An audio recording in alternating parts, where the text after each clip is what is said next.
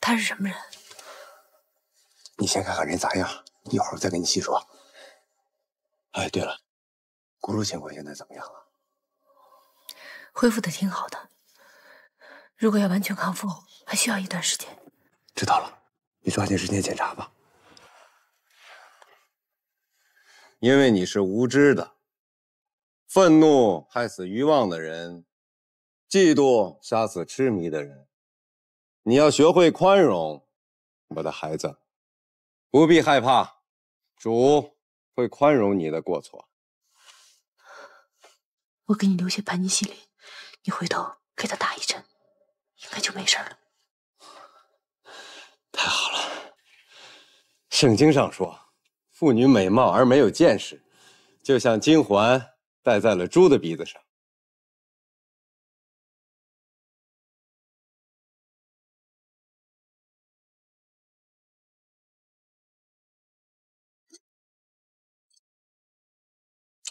还是没有信号，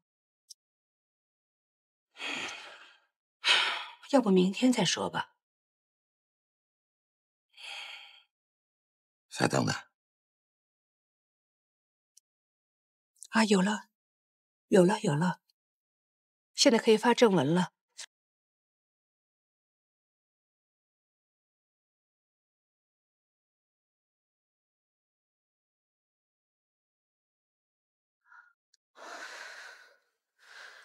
你还没告诉我，他到底是谁啊？他其实不是我们的人。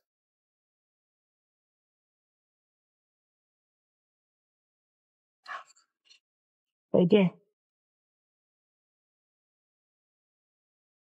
日升计划。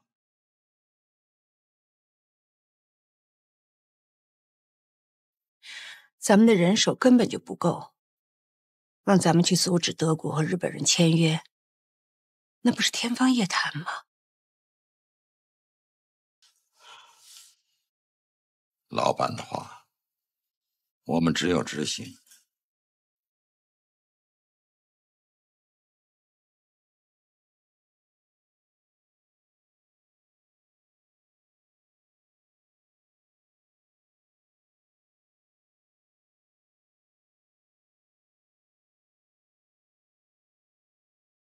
怎么，下班了？师傅，这是谁呀？没你事儿，快走吧。你快走啊！这我家一亲戚。亲戚？管你亲爹也叫亲戚啊？啊？师傅，这是您亲爹呀？那您就是我师爷了，师爷在上，四猛子给您磕头了。这，磕什么头？有没有见面礼？我这不是见着我师爷高兴吗？那就像见着我亲爷爷一样。那行，那你们先唠，我先滚了。师爷再见。再见。哎呀，这小伙子嘴真甜呢。红姑，我知道你烦我，住进你们家好几天了，老这么耗着，我也烦呢。咱们这事儿是不是应该有个了结了？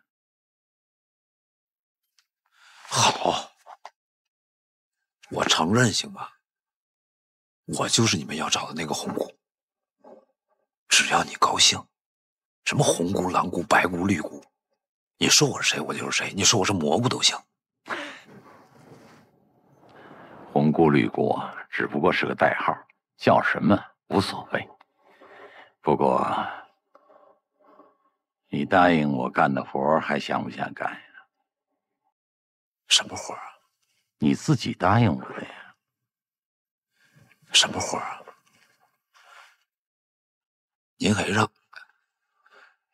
让我去杀人？我看出来了，你是在装，你在演戏呀。您饶了我吧，我是被您逼得没有辙了才答应的。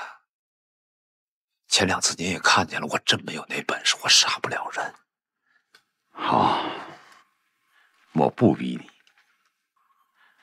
不过你想好了，你答应我的事儿，你干不干随你的便。不过丑话我说在前头，今天我能来接你下班，明天我也能接我儿媳妇下班。给你个小玩意儿。行，咱们家里见吧。啊。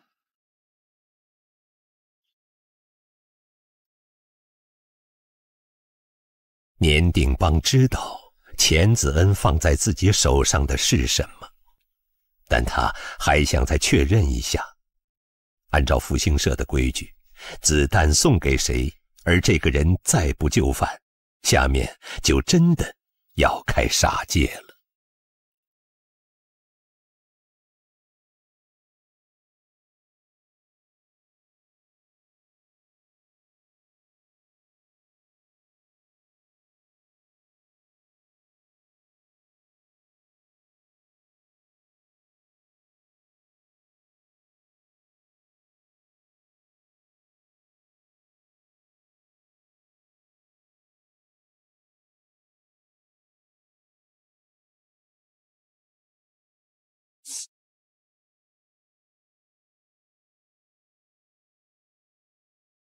长青真有福气。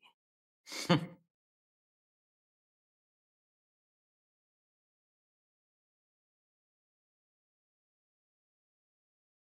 饭妈，回来了。来，给我。外面冷不冷？还行。先暖和暖和啊！我洗个手，我给你热饭去。来，长青，妈特意给你买的，给妈尝尝。怎么？是怕我在这里边给他下毒是吧？不是，这马上要吃饭了，把这个吃了，饭就吃不下去了。再说空腹吃这个不好，凉。妈，我一会儿吃。哎呀，长青啊，不知怎么搞的，我这脖子转不过去了。你能给我看？是不是颈椎有问题啊？我帮您按按吧。这不合适。你看一个公公让儿媳妇给，不合适。没事儿，我是医生。来，您坐下。哎，是不合适。要不这样，先吃饭，吃完饭我给您捏，行吗？你那手没轻没重的，再给我揉厉害了。哎呀，长青，那吃完饭还是你给我揉吧。行，那我先上楼给舅舅换药，一会儿下来等我手暖和了，我再给您按。哎，长青真懂事儿。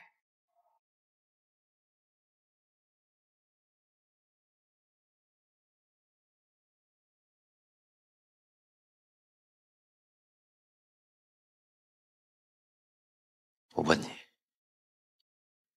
如果我真的去杀董玉山，你是不是就可以放过我和长青？你说呢？那好，我去。我只有一个条件，等我死了以后，别再为难我老婆，好吗？我真应该把你培养成一个电影明星啊！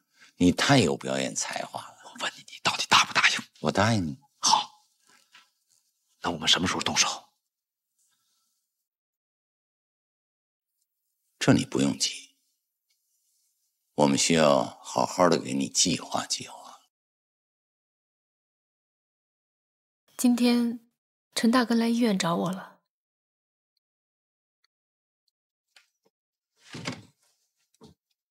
陈大根直接和你接头了？是。发生了什么紧急情况？是这样的，陈大根在江边救了一个昏迷不醒的女人，那个女人感冒发烧，引起了肺炎，眼看就危及生命了。陈大根也是实在没办法，所以就向我求助了。你这么晚回来，是到大根那儿去了？你放心，我是在教堂的告解室给他诊治的，不会有人发现的。胡闹！